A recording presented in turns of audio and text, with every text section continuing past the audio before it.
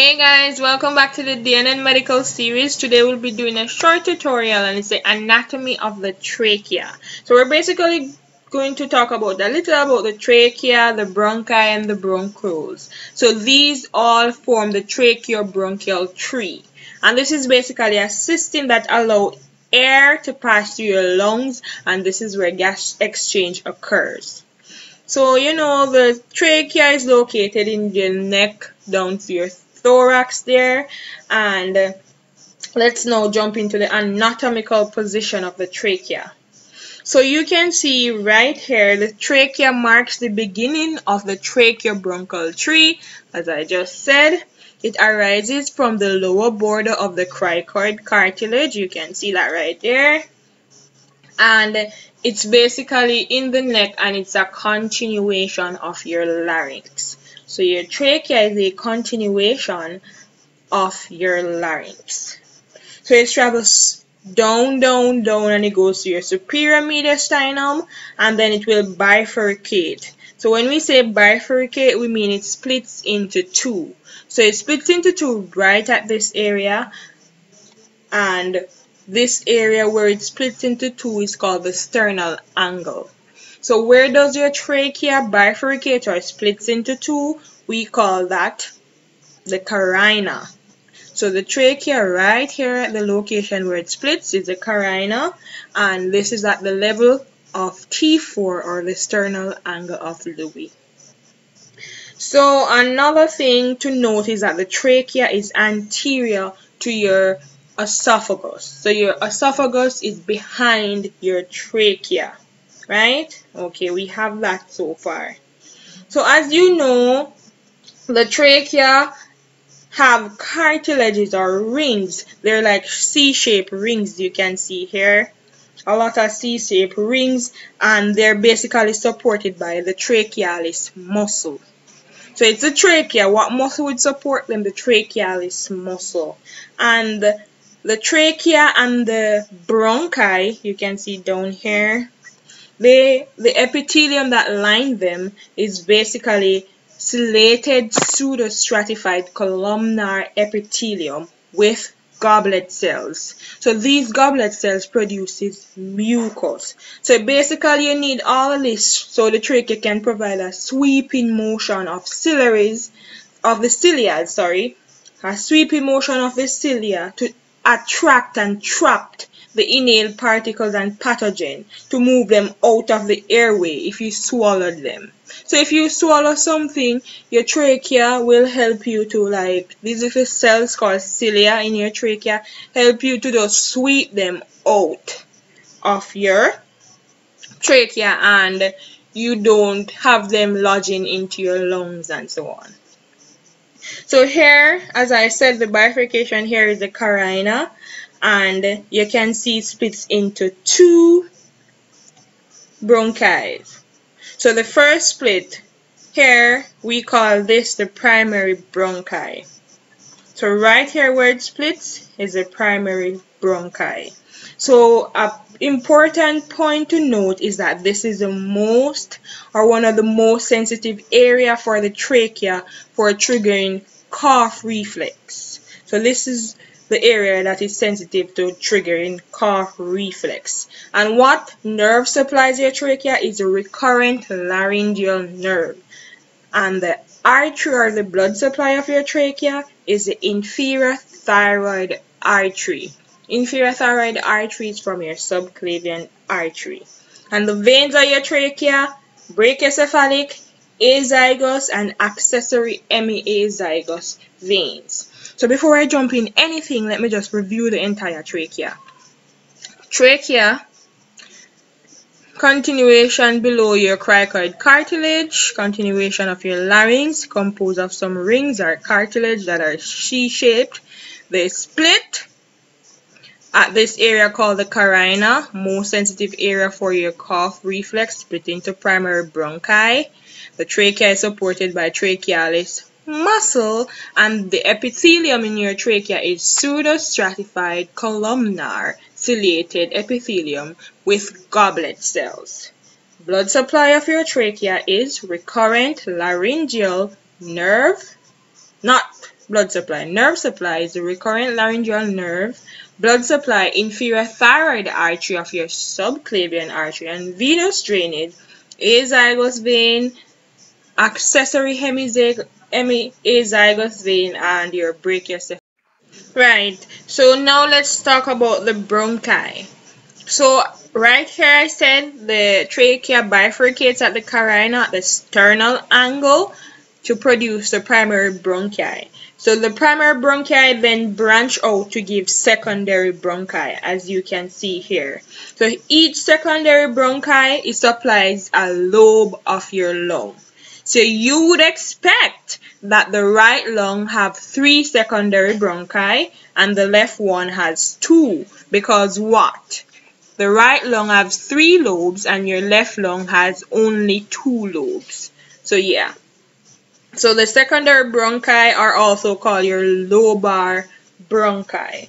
And yes, the secondary bronchi supplies the different lobes of your lungs. So let's talk about the right main bronchi. So the right main bronchi is usually wider and shorter than the left. And it also descends more vertically. So it basically goes straight down. This is of clinical significance because if something is trapped in your trachea and coming down, it's easier for it to go in your right lung as opposed to your left lung. Because it comes straight and it's more vertically down, it can quickly fall into it. So if there's any way that you heard that something's stuck in the lung, it would be the right lung as opposed to the left. The left lung is like more pushed outwards because of the heart on the left side. So any little damage or something trapped, think about the right lung because it's wider, it's shorter, and it descends more vertically. So, as I said, the primary bronchi branch into secondary or lobar bronchi, and these supply the different lobes of the lungs, and then the lobar or the secondary bronchi will bifurcate into segmental or tertiary bronchi. So you know, primary, secondary, then tertiary. And the tertiary bronchi supplies a bronchopulmonary segment.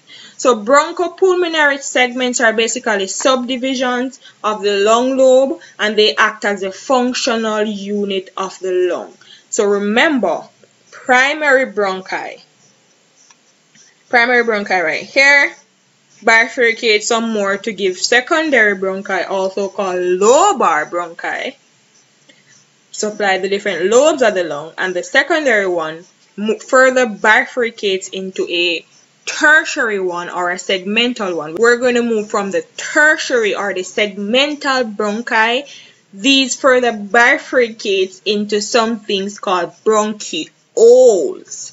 So these basically are smaller airways and they do not have cartilage or mucus secreting goblet cells. So remember up here we said they have cartilage and some goblet cells that aid in trapping things and sweep them out of the trachea. The bronchiole that the tertiary one bifurcates in does not have these cartilage or goblet cells. Instead, they have some cells called club cells, and they produce a surfactant lipoprotein, and these basically prevent the walls of the airways from basically sticking together when we're exhaling.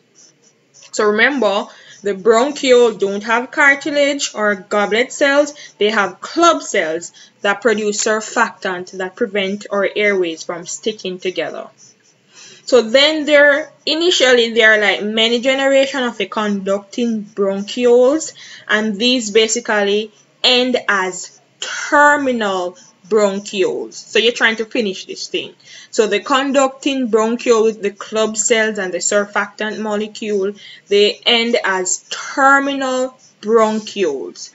So these terminal bronchioles now branch out to form respiratory bronchioles. And these are different. You can like identify these different under a microscope because these have alveoli extending in their lumen. So the last one we want to get to is basically the alveoli, and the respiratory bronchiole have alveoli extending into your lumen. So what are alveoli? These are basically tiny air-filled pockets with thin walls, and their epithelium is simple squamous epithelium, and this is basically the main site of gaseous exchange in the lung. So we have many different alveoli in our lung, and this is why we have good gaseous exchange. So I'm just going to run over the entire process starting from the carina for the division here. So from the division of your carina, I said we jumped to your primary bronchi, then we go to your secondary bronchi, also called the lobar bronchi, which supplies a different lobe of the lung. From secondary, we know that the right has 3 lobes and the left has 2 lobes. The right is wider and shorter and more vertically down, so things can easily lodge into the right lung. Then from secondary, we jump to tertiary bronchi, or the segmental bronchi, that supplies bronchopulmonary segments of your lungs, which are basically functional segments of your lungs. From the tertiary bronchi, or the segmental bronchi, we go to our, say it with me, what do you think we go to? We go to our bronchioles. From our conducting bronchioles, we'll go to our terminal bronchioles. And an important thing to note is that the conducting, or the bronchiole, contains club cell or surfactant cells, and they lack mucus-secreting cells. From the terminal bronchioles, we go to our respiratory bronchioles, which have alveoli, which are the main gaseous exchange area. One last time, non-stop. Trachea, continuation of the larynx at the lower border of the cricoid cartilage, bifurcate at the sternal angle called the carina, right here, bifurcate into primary bronchi. Primary bronchi bifurcates into secondary bronchi, which supplies lobes of the lungs. Secondary goes to tertiary bronchi, are called the segmental bronchi, supplies bronchopulmonary segment. The tertiary one goes to bronchioles, or conducting bronchioles, which has surfactants or club cells. From the conducting bronchiole, we go to the terminal bronchioles, and then from the terminal bronchioles, we go to our respiratory bronchiole, which have alveoli, which are basically the gaseous exchange unit. The alveoli have simple squamous epithelium, while the trachea itself and the bronchi here have pseudostratified columnar ciliated epithelium. So that's it for your anatomy of your trachea. Until next time, see you soon. Don't forget to like, comment, share, and subscribe. And if you have any questions, drop them in the comment section below, and subscribe or follow our Instagram page at D&Nmedicalseries on Instagram. Bye.